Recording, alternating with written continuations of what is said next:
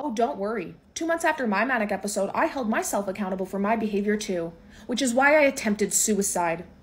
Because bipolar people's highest rate of suicide is directly after a manic episode because they have to deal with the shame and guilt of what they did during their episode. And those statistics do not factor in when you have millions of people making dehumanizing, unacceptable comments like this that increase the stigma around bipolar disorder, which increases suicide rates. People said the exact same thing to me too. Jessica, when are you going to make an apology video and stop running for prime minister?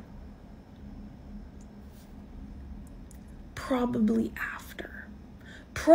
after I stop running for fucking prime minister. People love to say this shit about bipolar people. They always are bipolar when they come out with a project. Why the fuck do you think that is? That proves you have no idea what a manic episode is. You are at peak creativity, peak productivity, peak energy levels. You are thriving.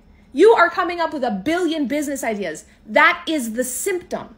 That's what a manic episode is. If you are doing a creative project and you start out in a stable state and then you're in a high stress situation where you're in a creative project and you need to use the maximum capacity of your brain, that's when a bipolar person's brain goes past those normal levels and goes fucking full tilt.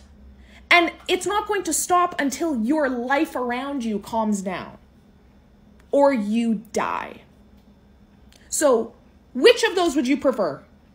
I still haven't apologized for some of the things I did during my manic episode publicly on the internet. Sure, I apologize to people in my personal life, but there's videos that people want me to apologize for. I've never seen them, and I will not watch them because it's traumatizing for me. Some of the videos that I did see, those were the ones playing on repeat in my head while I tried to unalive myself. I didn't need the internet to hold me accountable. My brain was doing that all on its own. Because the whole time prior to that, I was not cognitively capable of reflecting on my behavior. And now I have to make up for all of that right now, which is why I cannot handle that stress and I'm attempting to unalive myself. But people don't think about that. They don't think about empathy. They perpetuate the stigma and oppression and discrimination of people with mental illnesses like bipolar disorder and increase their suicide rates because you don't understand it.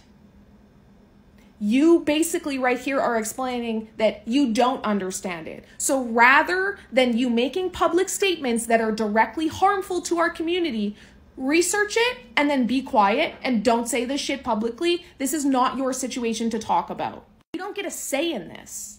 It has nothing to do with you.